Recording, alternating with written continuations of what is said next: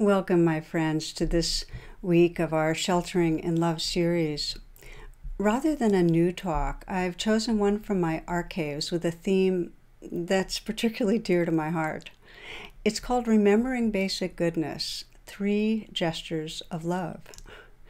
And it explores the power of forgiveness, love, and gratitude in reconnecting to our own light and awareness and really being able to see the sacredness that shines through everyone. And I'm just so aware, particularly in times of crisis, that practicing these particular gestures of love, it can truly feel like a pathway home.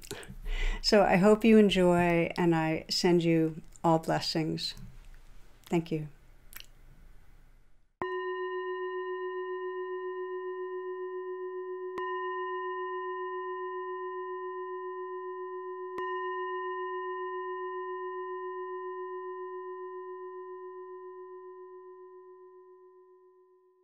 One of the most powerful and direct inquiries that can help us wake up right through our daily life is in any given moment just to pause and say, what is between me and presence right now? Or what is between me and really feeling at home in my body, my heart, with my world? Just to ask that question is a way of immediately deepening attention.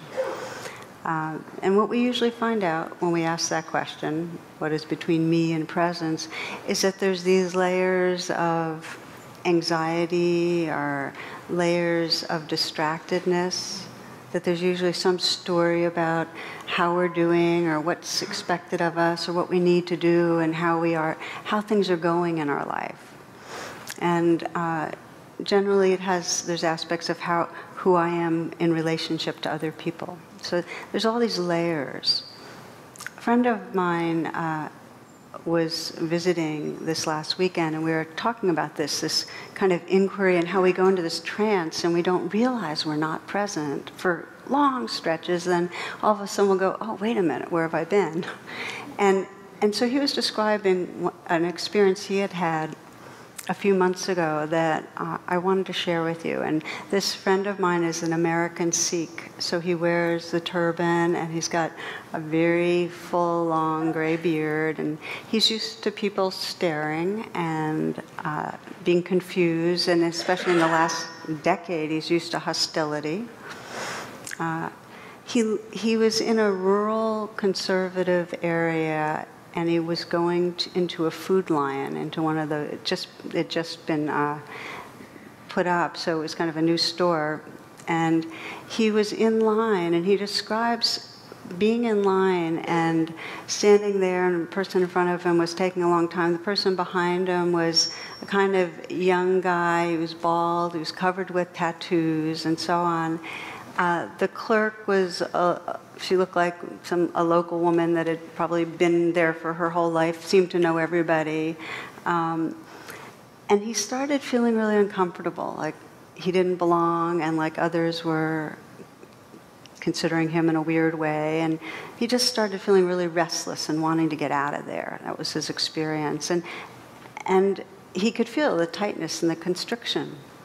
Finally, it's his turn. And the clerk asks him if he has a Food Lion card, because, you know, everybody who's a member of the club has a Food Lion card, of course, and he doesn't. So she turns to the guy that's standing behind him and she says, hey, hon, you got a card our friend can borrow? And he goes, yeah, sure. He pulls it out. He goes, glad to help. And a big smile, hands it to my friend.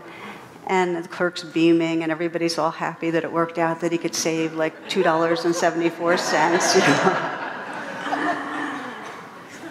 And he left, and he found he had tears in his eyes as he left the Food Lion. And he was saying, thank you, thank you, thank you, because the clerk and that young man had been his teachers. I mean, they were his teachers. And that gratitude for waking up out of a trance. He was in a story that was creating stuff in his body. It reminded me a lot of a very classic teaching tale some of you might know about a decaying monastery. The order was dying. They were kind of down to just a very small handful of monks. And there was a well-known rabbi that lived near to this monastery who would kind of take little sabbaticals in a hut that wasn't that far from them.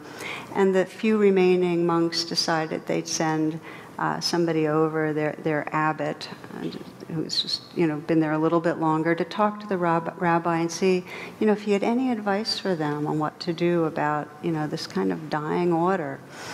And so they sat together, the rabbi and the abbot, and they talked for a while, and nothing about the monastery. It was time to leave, and so the abbot said, "Is there anything you can say, and any light you can shine?"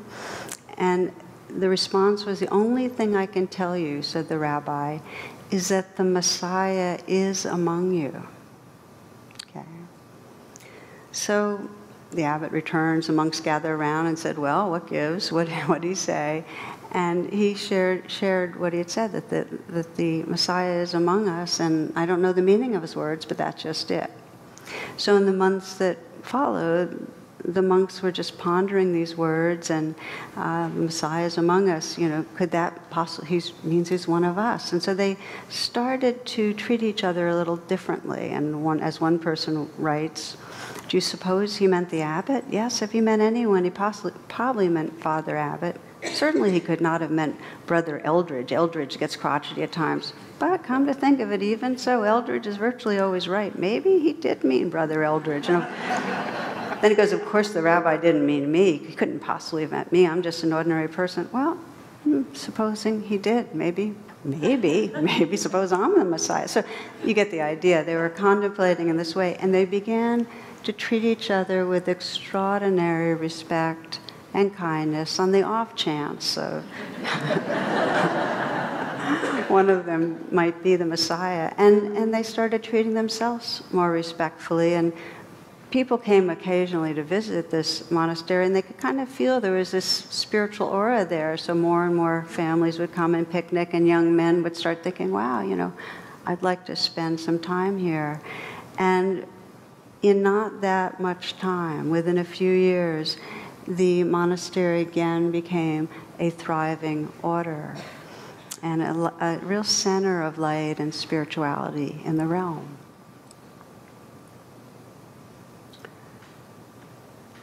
It feels like about the truest principle I can imagine, that if we beheld ourselves and each other sensing the truth, that there is an awareness, a love, a sacred kind of energy that really lives through each of us.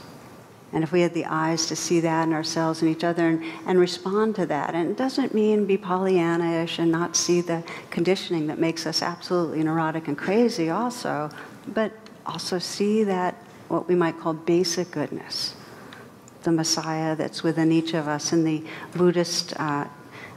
Buddhist kind of way of describing things, it would be called the Bodhisattva, the awakening being that's really waking up through these different forms here. What a world. But the given is that each of us forgets, and we just forget who we are, we forget who each other is, and Rumi described it, I think, in one of the best ways. He says, whatever comes into being gets lost in being, drunkenly forgetting its way home. So we forget. And probably the central teaching and the practices of every spiritual path is recognizing we're not who we think we are. Waking up to realize that vastness and tenderness and consciousness that's right here. So tonight I'd like to explore, as we often do, how we forget, how we get caught in a pretty limited sense of who we are, a cramped sense of who we are, a sense of who we are that actually has us live pretty consistently in a sense of, anxious about what's about to come and self-conscious and so on. How we get caught in that. And I'd like to explore a very simple but powerful practice of remembering. And I call it the 3 gestures of love. So that's going to be the title of tonight's talk, the 3 gestures of love. But we start with the hard part, which I sometimes use the language of spacesuit self. Some of you know that we, as part of getting incarnated, we each are given this nervous system and this body-mind that has equipped to survive. And that means that we're equipped to try to avoid what's threatening, try to seek out what'll satisfy us, and try to find the kind of connection to pack that'll give us the sense of attachment and security we need.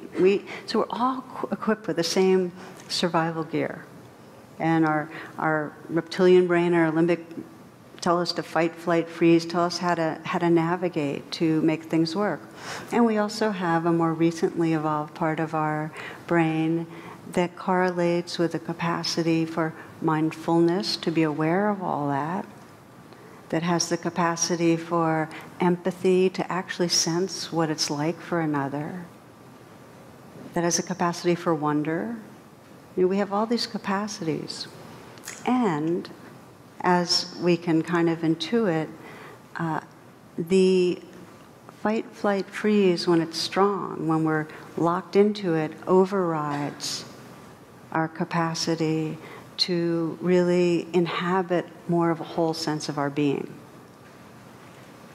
So when fight, flight, freeze is strong, our identity takes the shape of a self that's trying to make it through the day, trying to survive, afraid what's going to go wrong. We forget. And we see each other in those same kind of contracted ego formations.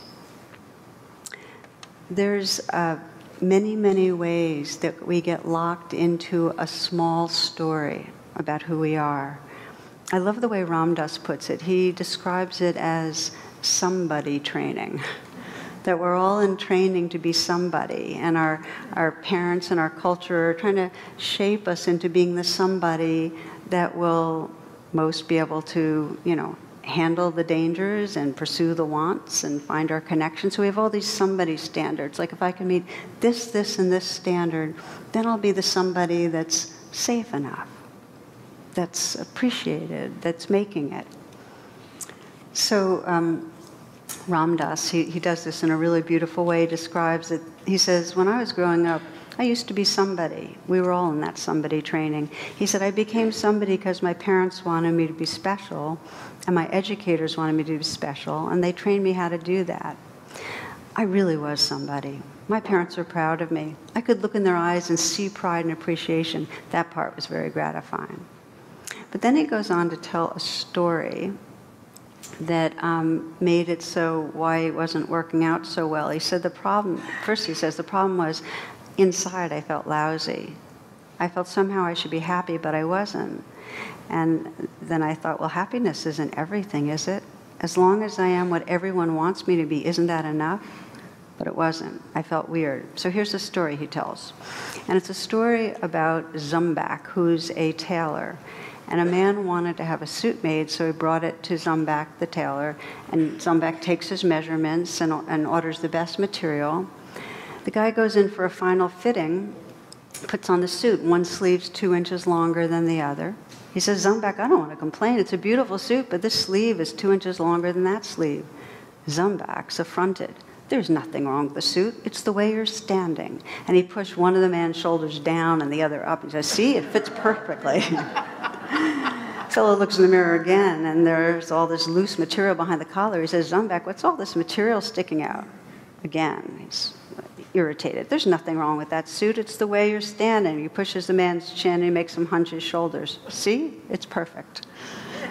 Finally, the suit was fitting perfectly, and the man left. And he was walking to the bus in his new, beautifully fitting suit. And somebody came up to him and said, what a beautiful suit. I bet Zumbak the tailor made it. Man said, wow, how'd you know? Because Only a tailor of Zumbach skill could make a suit fit so perfectly on somebody as crippled as you are.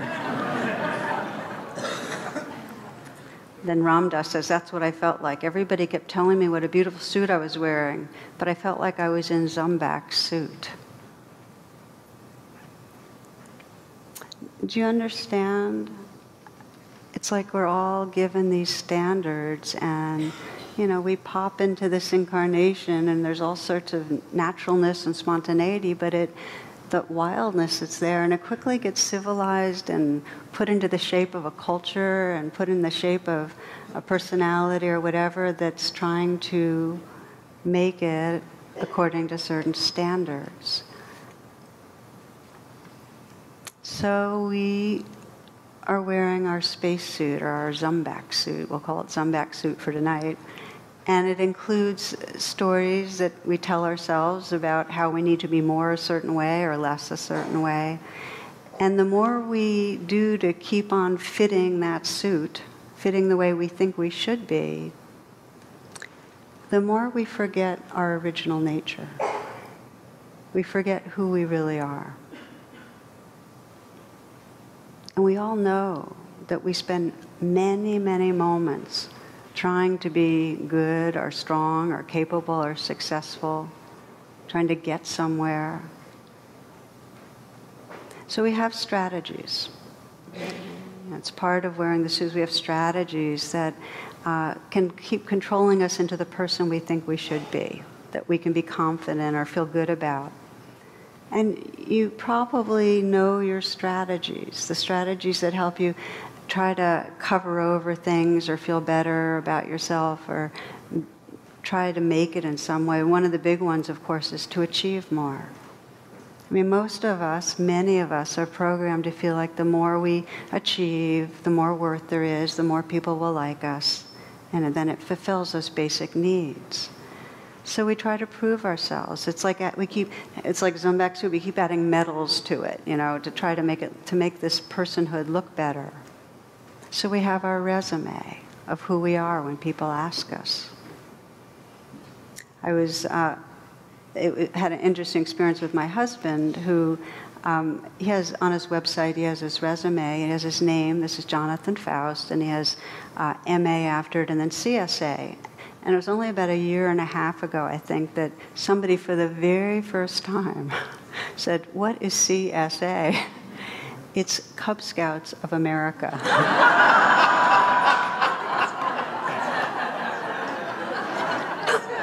Pretty impressive, right?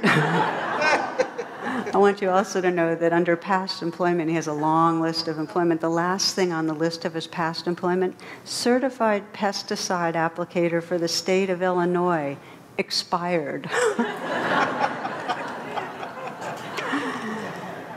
So we do, though, try to present a self that will impress, that will get approval. We also get very wound up around making the right decisions. Again, this is part of the spacesuit self, that, there's a sense of trying to navigate and not make a mistake. Do it right. Choose the right, whether it's the right job or the right sequence in which we go to the bank, the post office, and shopping. We're always trying to figure it out, make it work. Some of you might remember a very good piece on this. It says that the Japanese eat very little fat and they suffer fewer heart attacks than the British or the Americans. The French eat a lot of fat and they also suffer fewer heart attacks than the Brits or the Americans. The Japanese drink very little red wine and they suffer fewer heart attacks than the Brits or the Yanks. Now, the Italians drink huge amounts of red wine and they also suffer fewer heart attacks. The Germans drink a lot of beer, and it goes on and on and on. The teaching or message is eat or drink what you like. It's speaking English that kills you.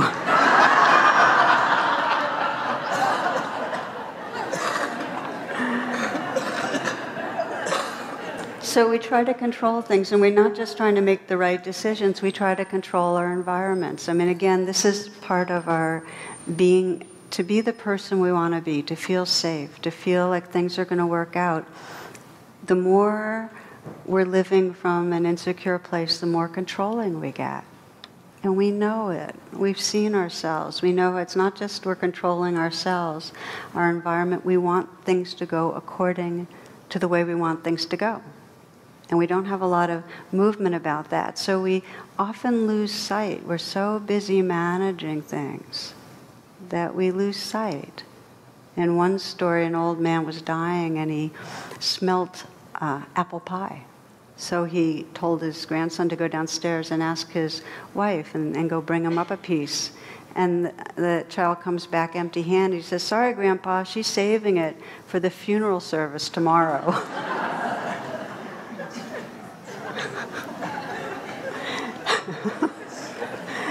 Pretty bad, I know.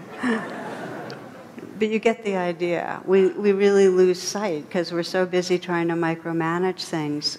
The last two ways I want to mention that we are caught up in staying in Zumbak suit, or identify with Zumbak suit, is we keep judging ourselves to make sure that we're fitting the standard and finding the gap between how we should be and how we are. And we blame other people. And we blame other people because if things are out of control and we can't make things work, we have to have somewhere to focus our energy. That's the only place we can feel in control, is to blame somebody else. It doesn't work, but that's what we do. So the deal is that no matter how hard we try to make this ego self workable, no matter how hard we try to achieve more or to blame ourselves more so we strong-arm ourselves into getting better, or whatever it is we're doing, the cards are stacked against us. There's no way for the ego to try really hard and end up feeling good about itself. So let me say more about that. Think about it. If you feel unworthy and you have to achieve to feel worthy, when is it enough? Is it ever enough? Can you at some point achieve enough and then rest in your laurels and say, okay, now I'm at peace with myself? Does it work? Really? I'm looking around to see if anyone thinks it does. If our okayness is wedded to being better than people in certain areas, to our looks, to our cognitions, to our physical capacities, anything, it's going to go down. It's going to go south, so to speak. But there's even a deeper reason that the ego self inherently feels deficient, because it does. Whenever we're identified with the ego self, whenever we're identified with the I am the suit, the spacesuit self, we're forgetting our wholeness, and there's some intuitive wisdom inside us that gets that the who we think we are is smaller than the truth. We get that we're living in a contracted, cramped space. Every one of us knows it. We know we go around inside a story that's less than the truth. So there's some sense of, I'm not there yet, because we're living in an experience of a self that's less than that awareness and that heart and that creativity that's here.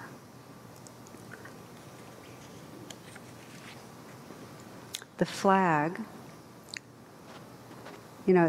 just to say, you might remember Lily Tomlin. She says, even if you win the rat race, you're still a rat, It's the same thing. No matter how much we polish up the ego suit, we're still living in something smaller than the truth. And the flag is, as I mentioned earlier, sometimes it's mild, which means sometimes it's just a kind of self-consciousness where we can't really feel comfortable and spontaneous and free with others. It can be mild like that. Some judging, some comparing, but it's not like anguish.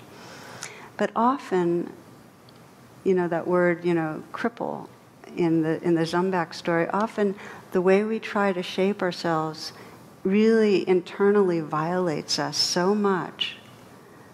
It really violates us so much that we live in a chronic sense of anger. We live in a chronic sense of fear. Live in a chronic sense of depression, like it'll never work out. shame. So the big inquiry is when we start to get the message of, wait a minute, I'm living in something less than who I am. Whatever way the message comes, we realize that we're not feeling really intimate with anybody. Or we realize we're living with this kind of shame that never gives up. Always that nagging voice of not enough. Something's wrong with me. When we get that, how do we begin to remember who we are? How do we start coming home? And this really is the inquiry in every path. And one of my favorite teachings that kind of points the way is a teaching by Sri Nisargadatta, who's a non-dual teacher I find is very, his truth is very clear and very available. He says, all you need is already within you, only you must approach yourself with reverence and love. Your constant flight from pain and search for pleasure is a sign of love you bear for yourself. All I plead with you is this: make love of yourself perfect. Deny yourself nothing, give yourself infinity and eternity, and discover that you do not need them, you are beyond.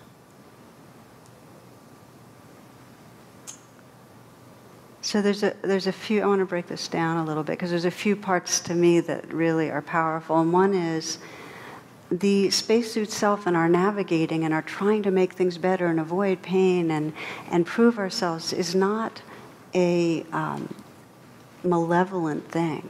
It's well-intended. It's the best we could do. It comes from our conditioning. It's part of the way we were designed. It's just not the end of the story. Okay? So it comes from a basic love for being fully alive. It's just torqued. So that's the beginning. That's the first message he gives. Then he says, make love of yourself perfect. And by this, because this is again a language thing, this was translated, this is not a command to do something right. You're not loving yourself well enough, get it together, do a better job on loving yourself. It's not that kind of imperative. It's an invitation to bring your whole being into engagement with your heart. And this is where we're going to explore these three gestures. It's an invitation to really bring your heart to your healing, to stop depriving yourself of love. And then, of course, the ending is so beautiful that we use these gestures of love. We start offering more and more love inward, and what do we discover? We're beyond. There's not a self-offering love. There's not a self-receiving it. We become that field of loving presence that no longer needs any gesture at all. But there's a pathway, and it's a beautiful one. So let's look a little more closely at these flavors of loving that I'm calling the three gestures. And I want to say that what we're doing tonight's not different than other practices. We've explored heart practices many times, the practices of forgiveness, the practices of offering compassion inwardly, the practices of gratitude. But there's a very quick, kind of in-your-pocket way that you can practice this regularly that I want to share tonight that is inspired by a Dr. Hugh Len, who's a Hawaiian healer. And the particular form we're exploring tonight is inspired by him. And he is a practitioner of Ho'oponopono, which is a Hawaiian healing process. And the background story with Hugh Len is that he's a psychologist. He was hired to go into a hospital in Hawaii. I think it's the Hawaii State Hospital for the criminally insane. A really horrifically, the place is violent. The patients there attack visitors, crumbling, deteriorating structure, really, really bad place. People cycled through, all the staff would come and leave very quickly. His role there, he wasn't hired to go meet with the patients. He actually had an arrangement where he would get their files. he would meditate on their files, and as he learned about them, he would then do this practice that I'm going to share with you on his the experience of them in his own body and heart. Okay? And so he began doing this practice, just sitting with the files of these patients, and one by one they started healing. You know, one that was shackled was unshackled, another that was really incapacitated was actually able to leave, and one by one it says in this story about it that the staff began to enjoy the work, absenteeism decreased, and they ended up closing the unit because everybody was in some way progressed so far in the healing process that they no longer needed the unit. Now, I know it sounds pretty wild that this guy's off in a room meditating on files and everybody gets healed. That's the story. Whatever you think of the story, the practice he was doing, that's the interesting thing, okay? I mean, the whole thing's interesting, actually. What he would do with each file is he'd get a feeling for the person. He'd sense how that person was living inside him. You know, he had that space where you're just really meditating, reflecting, and feeling that person inside him. And then he'd address the divine. He'd address that highest sense of his own being, our beings, and he would say to the being living within him, "I'm sorry." That's the first thing he'd say. "I love you." And then he'd say, "Thank you." Now, these are 3 key flavors of love. I'm sorry, and it could be either I'm sorry, which has quality of compassion, or forgiveness. Forgiven, you know, is the first. The second, I love you, is offering that cherishing. Really calling on the universal loving energy to cherish the life that's here. That's the second. And thank you, appreciating how the sacred lives through this in every life. Those 3. And what he would do is just direct it over and over again. I'm sorry, I love you, thank you. I'm sorry, I love you, thank you. Offering it to that beingness inside him. And whatever our beliefs are about how things work on this planet in terms of the laws of physics and what can happen, it had an effect. I'd like to give you an example of this. And we're going to practice it a little bit ourselves here because we always do that. But share with you an example of one couple who were familiar with this and practiced mindfulness, because you really can't practice this without mindfulness. Unless there's a presence with the words, I'm sorry, it's not alive. Unless you say, I love you, and feel and experience what's actually happening, it's not going to transform. Does that make sense? So mindfulness is involved with each of these. In fact, the Chinese character for mindfulness, the top of the character is now, our presence, and the bottom is heart. It's a heart presence. So you might think of this as the 3 gestures of love that are really expressions of mindfulness. A couple I know co-lead workshops, trainings in executive coaching. And several years ago, they had a morning session. They had planned it, and they knew who was doing what, and they had timed out the curriculum. But midway through, she was presenting something. She extended the presentation because she felt more context was needed, and that stimulated a bunch of questions so that they got involved with a very lively dialogue. And the schedule, they had a kind of makeshift change the schedule on the spot. At lunch, he was fuming. She had broken the agreement. They were going to do it a certain way. She kind of spontaneously did something different. And so he confronted her with his anger. They didn't have time to process it. They had to go back and teach together, which is always an interesting thing for a couple that are having stuff. But she acknowledged what she had done, and she acknowledged his upset. So they go back in the afternoon, and during the afternoon, she didn't have time to do, some deep work with her reaction, but she could feel her defensiveness. She could feel how her mind kept coming up with justifications. You know how we do that? We keep justifying ourselves. And so what she did was just over and over again say to the parts of her that were reactive, I'm sorry. Or she sometimes switched it to, it's okay, because she, kind of that reassuring, but compassion. I love you. Thank you. Just over and over again. And as she describes it, she does this a lot. She said that it's like clear, pure water just washing the debris going through a stream bed and just washing the debris out until there's just this kind of a flow that you're reconnected with.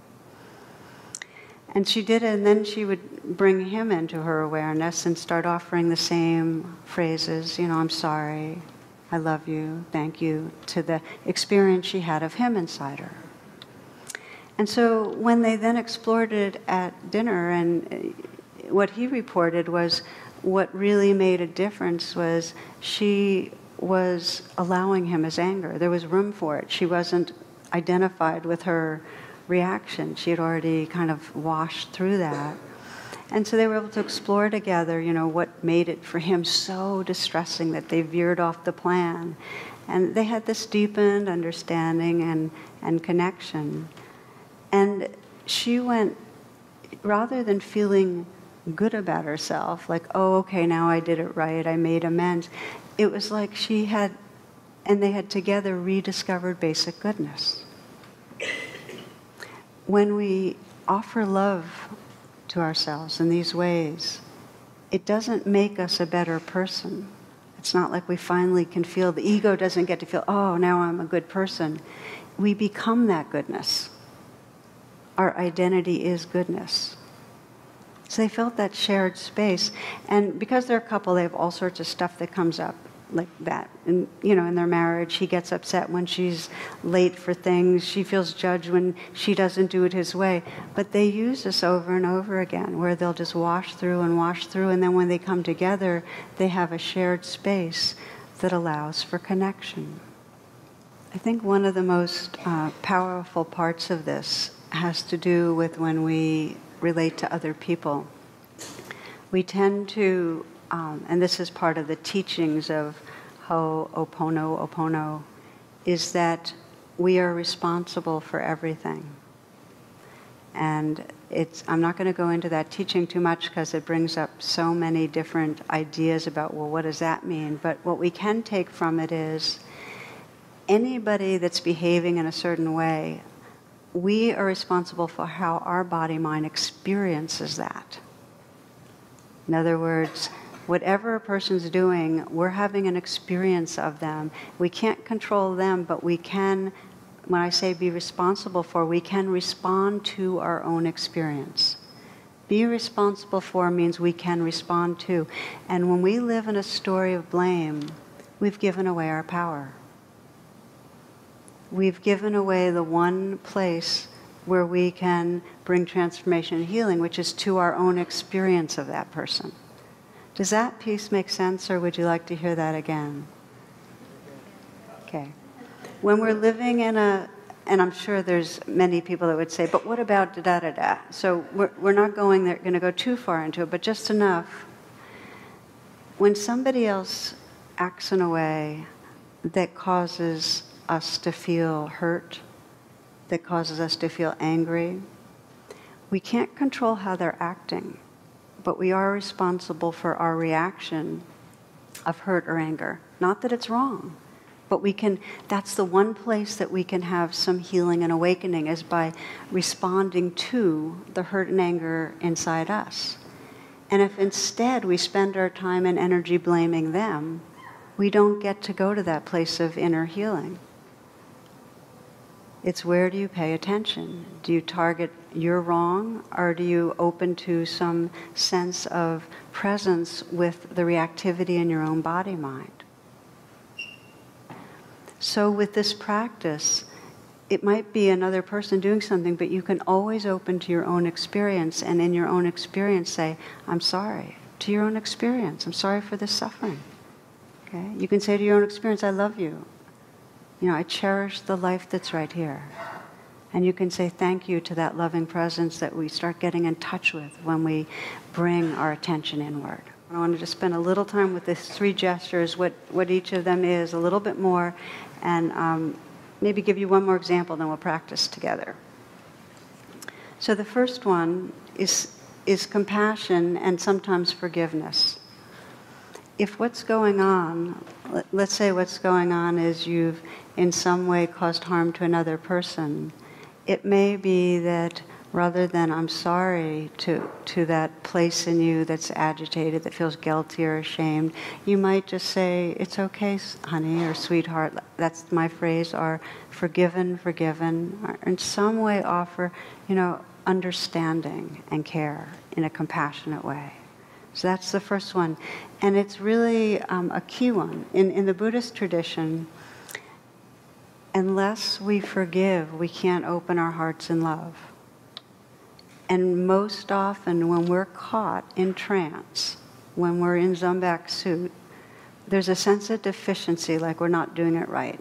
There's a self-consciousness. There's a sense of, in some way, I'm falling short. So if we don't unhook that second arrow, as they call it, the first arrow is whatever we're feeling, the second arrow is I'm bad for this. If we don't undo the I'm wrong feeling, we can't say I love you to ourselves or anybody. And I mean it by anybody. When the heart's at war, tight, closed against ourselves, the love is not there for anyone in the world. So the first step is in some way relaxing that tendency to turn against ourselves. It's okay. So often, if I can just catch that I'm down on myself and just even make the gesture, I put my hand on my heart because that's one of the gestures, but often I'll go like this with my hand on my cheek as if just as a young child you're saying, it's really okay, honey. So I'd like to offer that as gesture number one, just to kind of, you just can check it out. So in some way you're saying, it's okay. It's really okay. Whatever I'm criticizing, judging down on myself for, on some level, there's some understanding, compassionate space that we can call on and say, it's okay. That's number one. The second, I love you, is an active gesture inward that we rarely do, where we're saying the life that's right here, I cherish. We cherish this life just the way we cherish this tree or our child or our dog or this beautiful sunset. There's a cherishing. So in the moment that in some way we say, I love you, and sometimes we'll say I love you, and what it'll bring up is how much we're hating ourselves. So it's not like it immediately brings up tenderness, but then we can bring that into mindfulness and begin to say, oh, I'm sorry, to that. Do you understand? It just begins to open it. It's really important, this second piece of actively offering, and this part is the hands on the heart, I love you. So we go from I'm sorry or forgiven to I love you. I'll read you Cassia Berman. She puts it this way. The Mother of the Universe refers to let me worship her outside myself anymore. She's withdrawn inside me and tells me that if I want to know her, I have to come inside too, which is the last place I want to be. Although she's been telling me for years, she's never gone to this extreme before of actually hiding inside me. If I want to love her, I can only do it by loving myself now. Gesture 2 is recognizing if we want to love this world, we have to love the life that's right here. And truly the world lives inside us. We discover that. Step 2. And I think it's really valuable to use the gestures just to kind of get the feeling of it. And step 3 is that thank you, that gratitude, that whenever we start touching into the love and the goodness, there's a natural, it can feel like devotion or gratitude or reverence or appreciation that springs up, which is the sweetness of the whole path. To feel that sense of this is so precious, so beautiful, so good, that gratitude. It's like my friend when he left the food line just saying, oh, thank you, thank you, thank you. That appreciation for homecoming. And in that one, that's the devotional quality, and the palms together is the gesture. Now, I want to just say a word about these gestures. This is just something to experiment with. Each of these flavors of love, our archetypal flavors of love: compassion, the feelings of offering love directly, and the sense of appreciation or gratitude. For you to really explore this practice so that you can, in the midst of a day, just pull it out of your pocket and start letting that stream of clear water move through you and clear you, you're going to have to find the language, the images, and the gestures that match for you. It's your own experiment. I'm sharing gestures that happen to be very, very in use by many people. I mean, to feel gratitude and go like this is fairly archetypal gesture, but see for yourself. It may trigger off some old, going into church school or having to do something you didn't want to do. So check it out. So, whenever I'm teaching on a certain subject, I kind of track how I'm practicing in that particular way. And the most recent example I thought I'd share with you of how the three gestures really helped me. A couple of weeks ago, I was on the phone with my sister, and I'm about to leave and be part of our family's gathering on Cape Cod. And she asked me if midway through the week, if I'd be willing to drive her to Hyannis so she'd catch a bus. So it means about 2.5 hour round trip. And I agreed very haltingly. It was not entirely gracious. I kind of stumbled around on my agreeing, and she, of course, picked it up right away and said, well, maybe I could call a friend and have them, da-da-da-da. I said, no, I'll take you. But I kind of was in my mind saying, gosh, what if that's low tide? What if that's exactly when I'm going to want to be on the beach? I was not gracious and generous. Hung up the phone and got waves and waves of guilt because I had just recently visited her out in the Bay Area, and she, for about a week, was taking me everywhere. I mean, she was so generous and sweet. So I was just, I was in contortions on this one. And so that's when I just started saying, okay, it's okay, sweetheart. I didn't go like this. I just mostly just had my hands on my heart. But it's okay, sweetheart. I love you.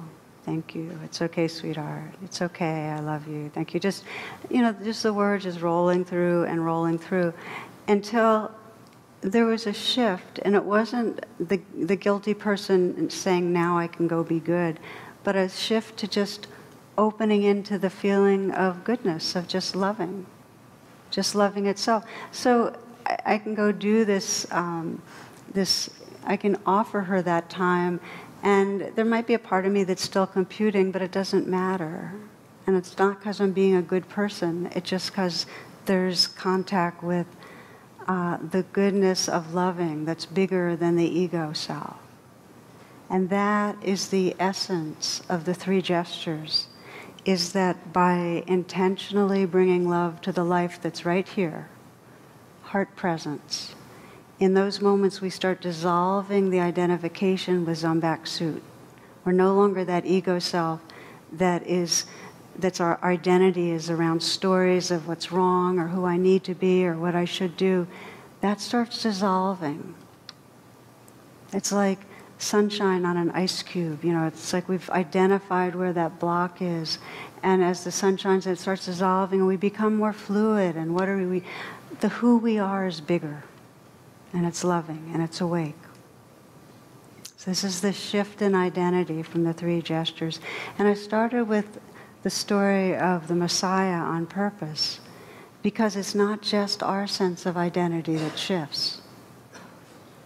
That as we melt and dissolve open by offering the gestures, as we forgive, as we offer love, as we feel that reverence, that prayerfulness, and as we sense an openness, we start looking at each other. And it's not a gamey thing anymore. Who's the Messiah? We just start seeing who's looking through the mask. What's looking through those eyes is the same awakeness, the same consciousness that's looking through these. That what's listening is the same awareness. That this heart space that we're in really is a heart space, that this love is kind of living through us. There's a beautiful saying that we're not humans on a spiritual path, but that we're spirit, we're that loving awareness waking up to realize ourselves through these forms.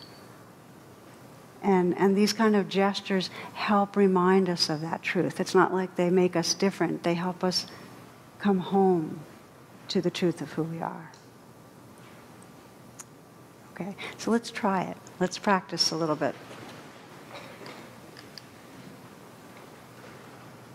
So just take a few full breaths, and as we did with the meditation, collect yourself so you can feel yourself here.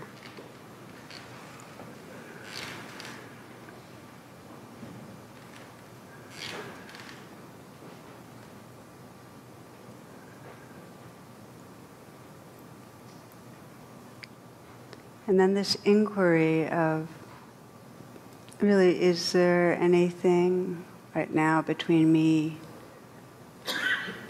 and full presence, really at home, in my body, in my heart, my life? And you can expand that inquiry just to sense your life in these recent days. And just sense if there's anything going on that is triggering you in a way that keeps you from really resting in a larger sense of being, that gets you small, contracted, reactive. Might be something in a relationship with somebody where you get triggered. Some way that you're down on yourself, or some behavior, maybe an addictive behavior, something at work.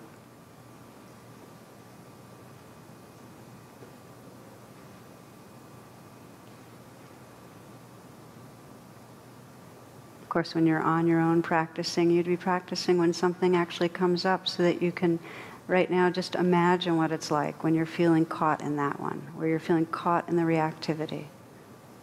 Just for a moment, just to imagine, if you're talking to somebody and they're provoking you, the look on their face, or the tone of voice, or the situation that you're nervous about, whatever it is, and just sense the way you get contracted and reactive. You might even feel your body and notice what happens when you're in that reaction, whether it's anger or fear, whether you're down on yourself or down on another person. And let yourself just experiment now. You might experiment just putting your hand on your cheek, and let the touch be really light or tender. And just for a moment, sense what happens if you say, I'm sorry, or it's okay, or forgiven. So you're really calling on loving presence and just offering it to the place in you that feels, I'm wrong, I'm bad, I'm not okay. You're sending it right to the place that feels not okay. And you're basically saying, I'm sorry, or it's okay.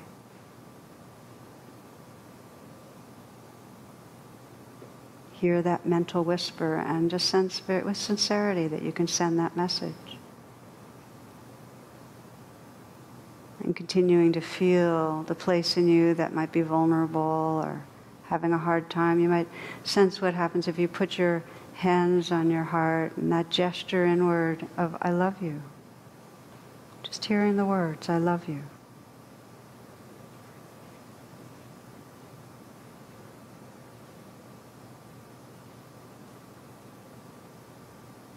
And then thank you, if you'd like to put your palms together and just sense your appreciation that there is a path of homecoming. There is a way of coming home to the loving presence that's really your true nature. So with that, the palms are together.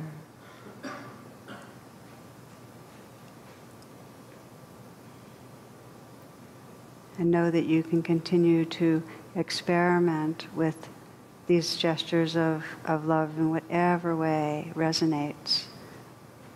I'm sorry. I love you. Thank you. I'm sorry. I love you. Thank you. And it may be that you just say one or two or three. It doesn't really matter. You're calling on love. You might bring to mind someone that you care about who's having a hard time right now.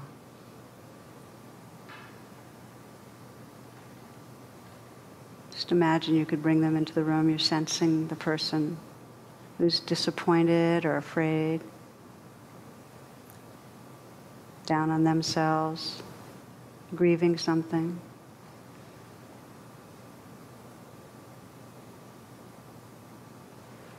And sense how that person lives in you, how when you consider that person, you can feel energetically their experience in you.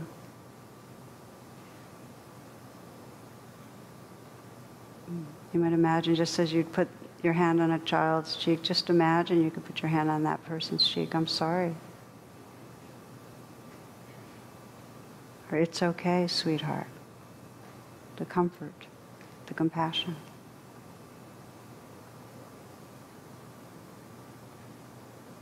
How you could send the message, I love you. And really sense that person, that part of you that's experiencing that person receiving it. I love you.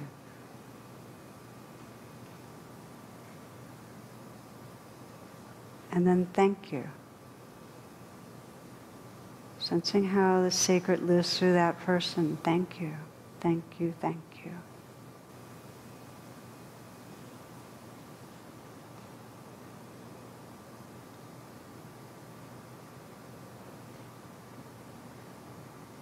May all beings awaken to the loving presence that is our essence. And may we live from that realization. May we behold that in each other. May all beings touch great and natural peace. May all beings awaken and be free. Namaste.